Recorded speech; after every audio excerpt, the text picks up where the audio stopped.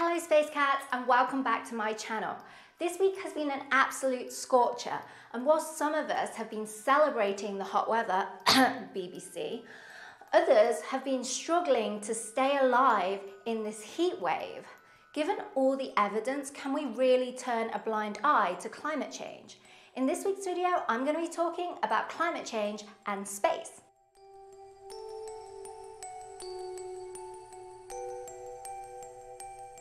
The Earth's atmosphere is a layer of gas that surrounds the Earth. It acts like a shield, protecting us from harmful UV radiation, and it maintains our pressure so that liquid water can exist on the surface.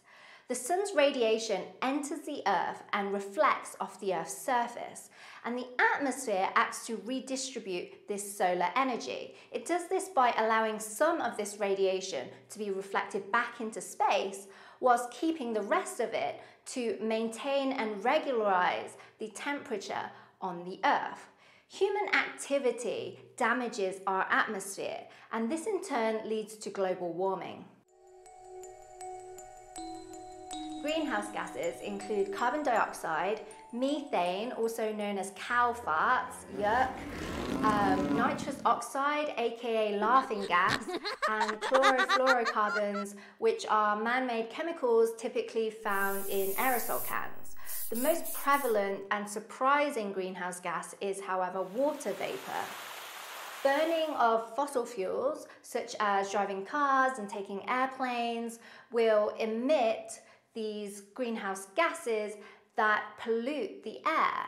These greenhouse gases are bad for the environment because solar radiation reflecting off the Earth will be absorbed by these gases, and then they're re-emitted in all different directions, which can overheat the planet.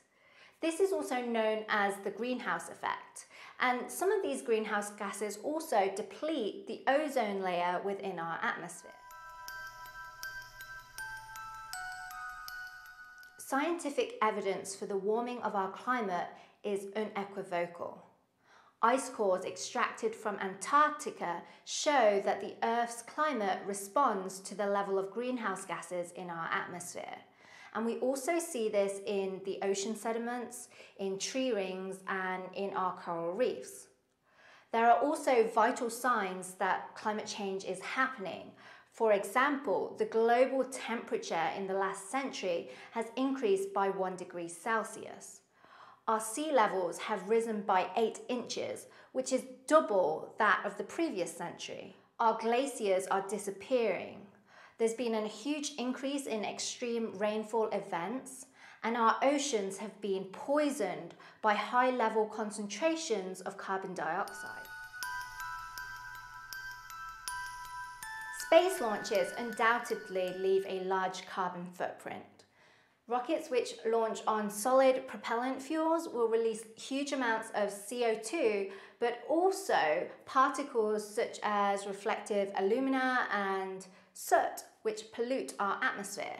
However, these days, most rockets launch with liquid propellants, which are much more environmentally friendly. For example, NASA's Space Shuttle releases 28 US tons of CO2 per launch, and that's equivalent to a 50-minute flight on a Boeing 747 plane.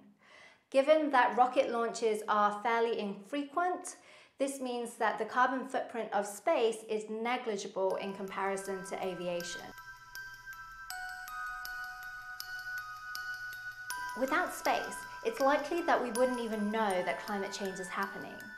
Lack of monitoring stations across remote areas and across the oceans means that satellites are the only way that we can gather data on essential climate variables. There are currently 54 of these essential climate variables, and these include CO2 and water vapor levels. By gathering this data, we can track and predict changes to our climate.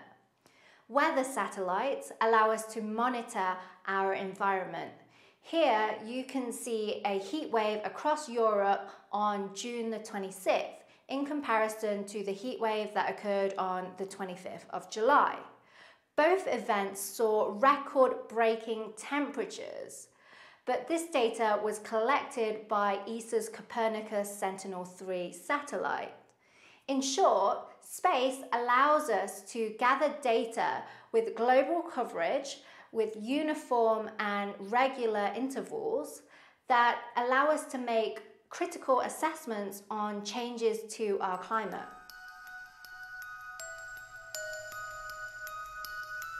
We are so fortunate that Earth is a perfect greenhouse, but global warming could easily change that. To understand what could happen as a result of our actions, we can take a look at our nearest neighbours. Mars is a planet with a very thin atmosphere and almost no greenhouse effect. There, the pressure is extremely low and the surface is largely frozen. No life exists there. Venus, on the other hand, has a runaway greenhouse effect. This means it has so much greenhouse gases that it can't thermally radiate and cool down. Venus is extremely hot, 460 degrees Celsius, because it has 150,000 times more carbon dioxide than Earth does. Any water on Venus's surface will have boiled away. Thank you so much for watching this week's video. I hope I've managed to convince you that climate change is to blame for this month's heat wave. And unless we make a change now, things are only going to get worse. Let me know in the comment section below what you're going to do for the environment. And as usual, if you enjoyed the video, make sure you like, share and subscribe.